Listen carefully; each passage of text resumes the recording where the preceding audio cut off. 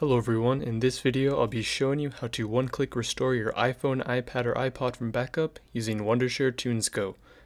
The first step of course is to go ahead and launch the program itself, and after that we'll go ahead and connect our iOS device to our computer. It's then going to connect and sync with the program for you. And once your device has connected, we're going to go over to the Toolbox tab, and underneath Backup and Restore, we're going to click on Restore Device. And now we can select a backup file that we've already saved. If your backup file isn't displayed here, you can click on Open Other Backup and navigate to the folder in which it's located. But I'm going to go ahead and click on this one here, which is about 1.8 gigs. And we've got 3.5 gigs free on our device, so I'll go ahead and click on Next.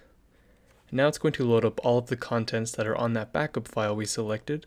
And once all of those contents have gone ahead and loaded, we can go ahead and take a look at what we've got here. So first off, down here at the bottom, it tells us how many files we currently have selected, how much space they take up, and how much free space is on our target device. That way we can manage our file space without overloading our device. What I'm going to do is go ahead and deselect anything I don't want to restore. So I'm just going to restore these photos here. And if any of these have an exclamation mark next to them, it means they're not supported. But that's okay because these are just call logs and apps, things that we can download again. And we also have this option, delete contents on phone, then restore. What this means is, say we have our photos selected here, it's going to delete the photos on our device first, and then transfer these photos from the backup file. But once we're happy with everything, we'll just go ahead and click on Restore. And as you can see, it's now going through photo by photo and restoring them back onto our device. And once that process has complete, it'll say Restore Complete down here. We can go ahead and click on OK. And now all of those files we selected have been restored onto our iOS device.